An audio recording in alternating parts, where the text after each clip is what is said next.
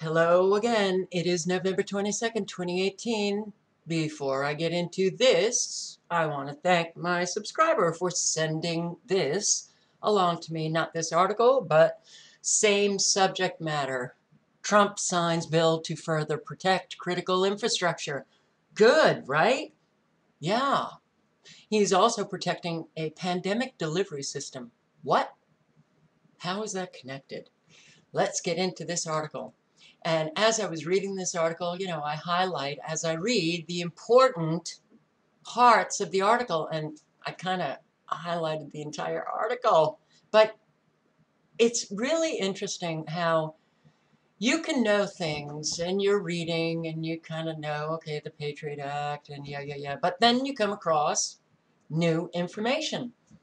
I learned something, so let's get into it. It's a sad day when protection equals assault, and when events such as the president signing H.R. 3359, the Cybersecurity and Infrastructure Security Agency Act of 2017,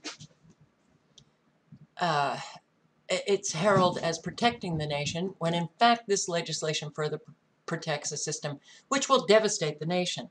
Now, I need to put you on hold for a second because the cats need to go outside and play instead of playing right underneath my microphone. Thank you for that pause that you probably didn't even realize that you were paused. Yeah, modus operandi of the United States to disguise its most dangerous projects as protection. And Americans buy it. Following the events of September 11, 2001, the U.S. Congress rushed to pass a massive piece of legislation which ended up putting us in an exquisite danger.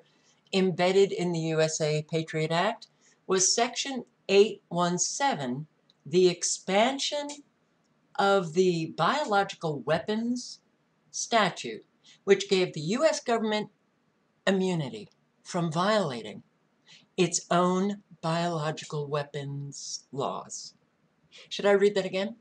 The Patriot Act, under Section 817, Congress gave the U.S. government immunity from violating its own biological weapons laws.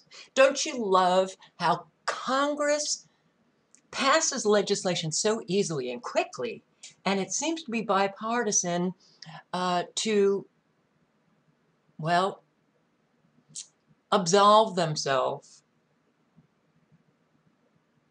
or to give themselves immunity for crimes. They did it with the legislation passed that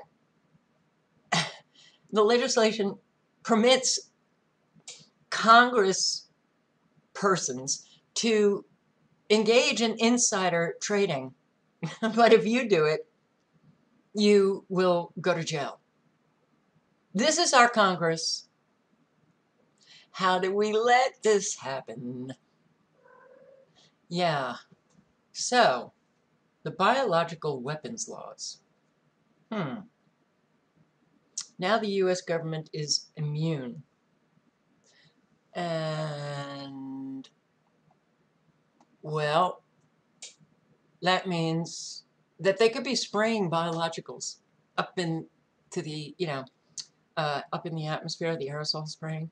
And should anybody find out, well, too bad we're immune.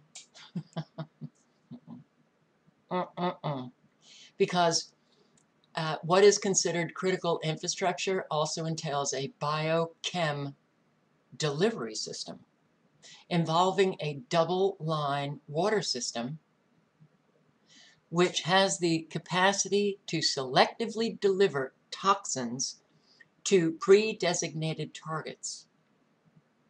Wow. Did you know any of this? I didn't.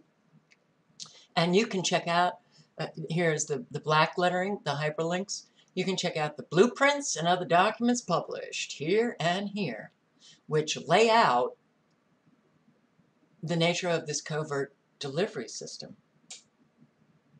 Why would they build a double-line water system so they could deliver toxins to pre-designated targets? Do you think it's like individual targets? Like the double line is going to every home and they know the exact address so that they could deliver toxins to somebody that they wanted to kill in that home? Or could it be the delivery of toxins to entire communities? This is our government, and they're here to protect us.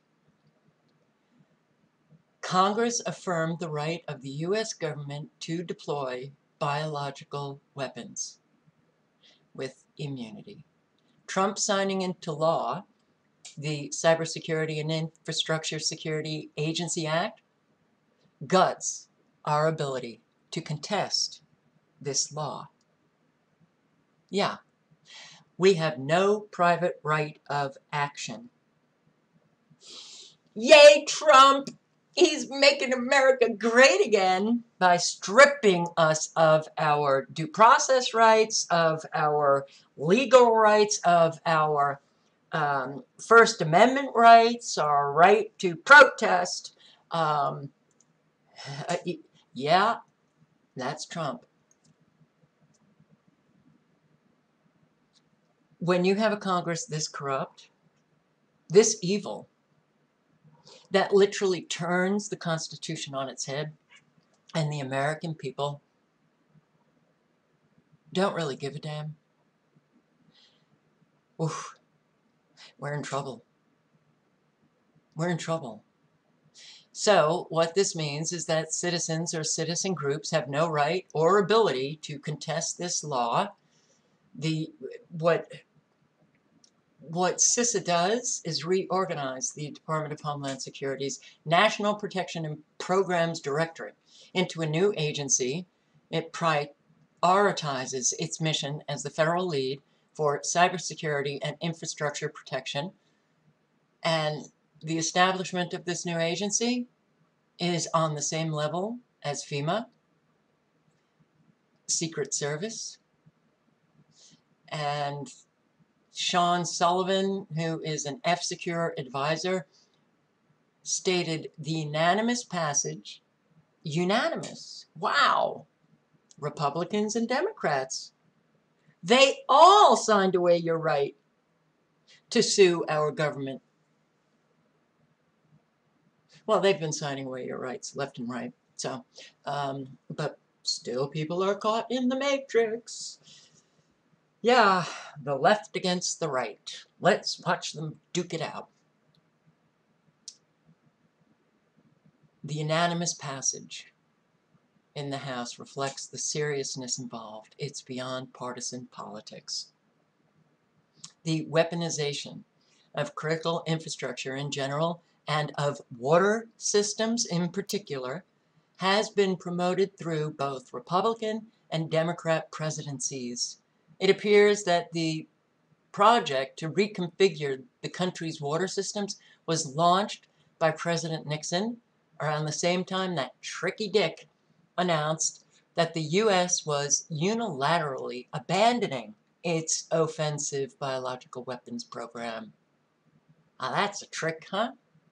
So Tricky Dick announces that we're abandoning a biological weapons program, but there was no abandonment.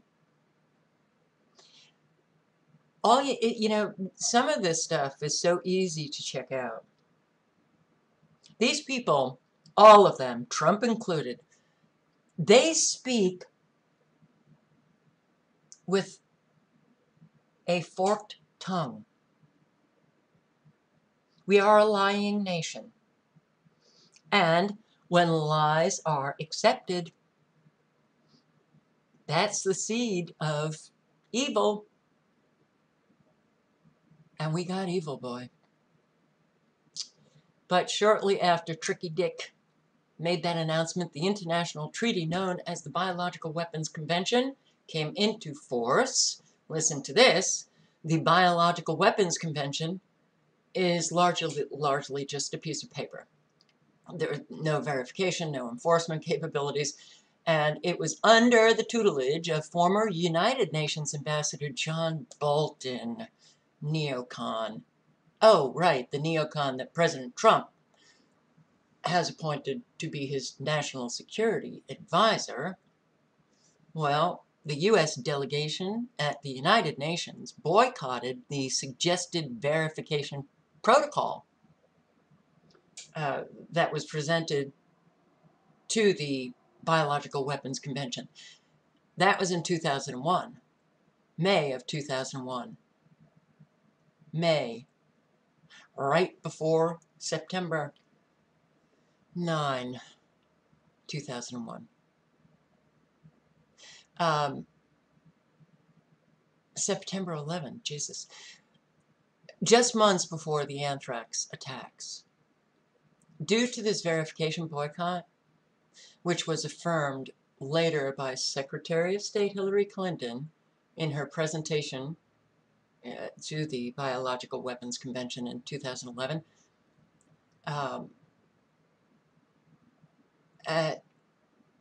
there is at this juncture no possibility of international intervention with or oversight to any projects by the United States government involving potentially dangerous biological weapons activities, including what is clearly a weaponized water delivery system. Did you get all that? Bolton, Trump, Clinton, they're all on the same team. We violate international law all the time. We violate our own laws all the time. We violate treaties and conventions all the time. And the United States just gets away with everything. So it's interesting that this Biological Weapons Convention in May of 2001, then you have the anthrax attacks. So just months before the anthrax attacks, which was May of 2001, there is Bolton making sure that there will be no enforcement or verification capabilities, no protocol whatsoever to this treaty. Well, don't you think that they were protecting themselves? Because those anthrax attacks, that's our government doing it. So they didn't want anybody inspecting. Oh God, this country is just a tricky dick. It's just a tricky dick. Biological Weapons Convention mandates reporting any change in biological weapons activities, including changes in legislation, to the convention at large. Did the U.S. report the changes that gave the U.S. immunity from violating its own bioweapons laws? No, the U.S. did not. What the U.S. said, according to this delegate Chris Park, the U.S. simply forgot to report this radical and disturbing change.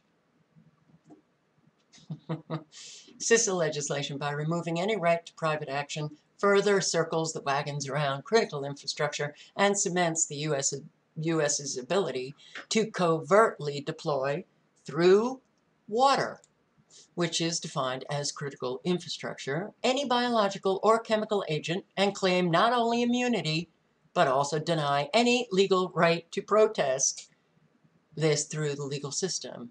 Given the covert nature of this delivery system, it is to be expected that the U.S. would claim that the resultant mass deaths to be attributable to a naturally occurring pandemic.